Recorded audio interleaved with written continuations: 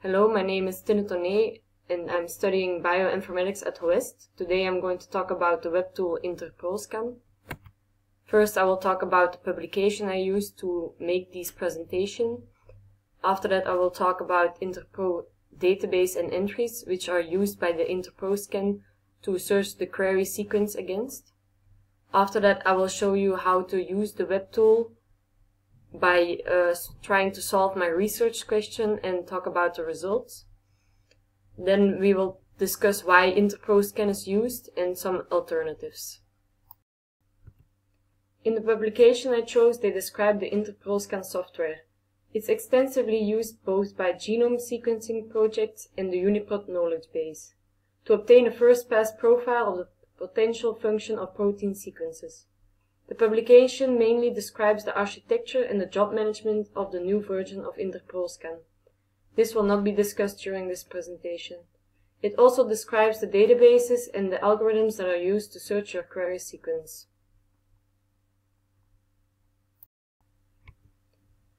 InterProScan is a software package that allows sequences to be scanned against the InterPros database. The InterPros database is a resource that provides functional analysis of protein sequences by classifying them into families and predicting the presence of domains and important sites.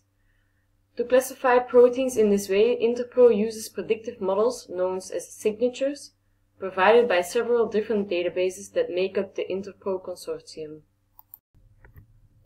The InterPro consortium contains multiple databases, as you can see in the illustration, and all of the member databases use different methods to construct their signatures, like hidden Markov models, possums, patterns, and they have their own particular focus of interest, like structural and functional domains, protein families, or protein features such as active sites or binding sites.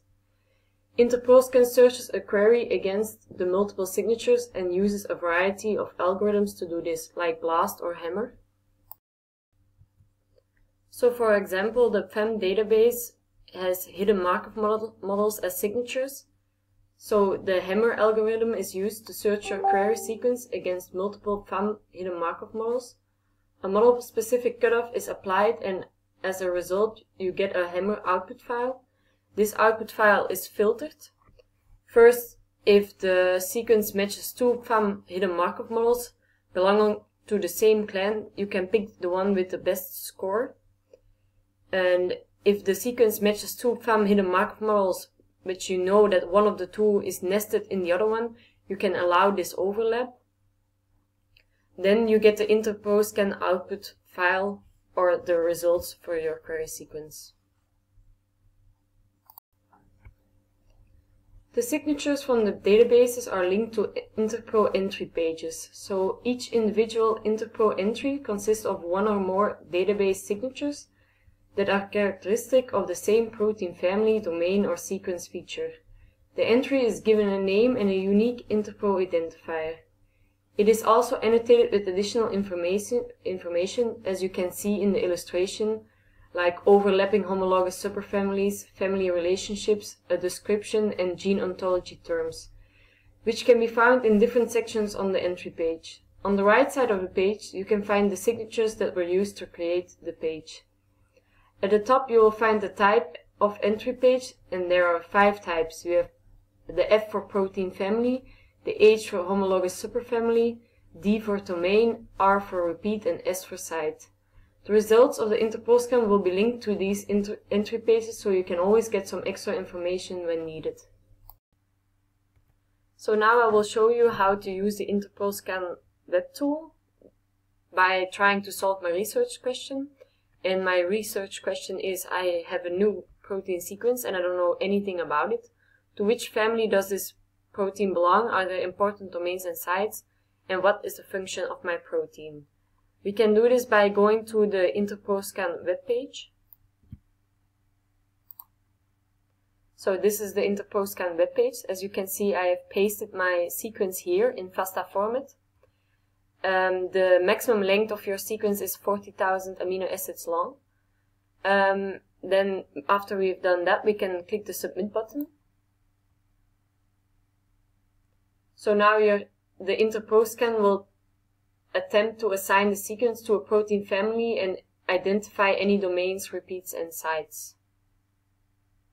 So then we get this page that your job is currently running, and we have to wait a few moments or seconds or minutes for our results. Once the analysis is complete, a results page will be returned showing the InterPro matches to your query sequence in graphical form. Next, we will look at interpreting these results to understand what they mean. On top, you can find the name and the length of your sequence, and as first information, the page shows to which family your protein belongs. You can click the family names, and that will bring you to the entry page of this family where detailed information about the family can be found, like a description and some gene ontology terms. Then back to this page, you can see to which homologous superfamily your sequence belongs and what important domains and repeats that were predicted by the InterProScan. Your sequence is displayed as a gray bar with its length and amino acids on the bottom, and the results are displayed as a colored bar. If you hover over them, you can find the position of the, in this case, the superfamily on the sequence, and the name of the superfamily. And for my case, this is Calicin. Then you can see the domains and the repeats. It's the same. If you hover over the colored bar, you can find the position and the name of the domain. In my case, this is lipocalin. Then after that, you can see the detailed signature matches. They show the raw match position of all the different signatures in InterPro to the sequence, including signatures representing families, domains, repeats, and sites, and unintegrated signatures that are not associated with InterPro entries. So here you can always see the H, the F, the D, and the S for the different types of entry pages. So these ones are also linked. You can always click them for some extra information. Then you can find some other features, also linked to entry pages for some extra information. And at last, you can find the GO term prediction of the InterProScan. So these assign a function to your sequence. Also at the detailed signature matches, you can see from which database the matches come. So if you hover over them, here you can see the match comes for the PIRSF database, here for the superfamily database, the Gene3D family base, so that's always also nice to know. Now we can go back to the PowerPoint, and this is a summary of the results I got. So my sequence belongs to the Calicin homologous superfamily. It has a lipocalin domain and a lipocalin site, and its molecular function is retinoid binding and retinol transmembrane transporter activity. So why do we use InterProScan? Protein signature databases have become vital tools for classification of protein sequences in order to infer their function. InterProScan is a really good tool because it reduces redundancy and simplifies protein sequence analysis by integrating signatures from different member databases that represent the same protein family, domain, or site. It also unites the member database, capitalizing on their individual strengths to produce a powerful classification tool. It also provides a single convenient searchable location, allowing simultaneous querying of all the member databases. And at last, it also adds information like gene ontology terms to the signatures, which may be used to annotate the proteins they match. There are also some alternatives for the InterProScan web tool. One of them is BLAST2Go, but this one has no web tool, so you have to download it on your Linux. BLAST2Go is an all-in-one bioinformatics solution for functional annotation of new sequences. Its main function is to assign information about the biological function of gene or protein sequences by making use of diverse public resources like comparison algorithms and databases.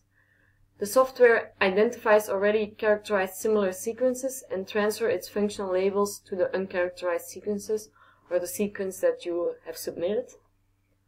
Sifter is also an alternative and can be used to predict protein function.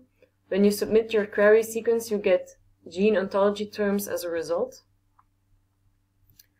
Now we're at the end of the presentation. Thank you for watching. I hope everything was clear.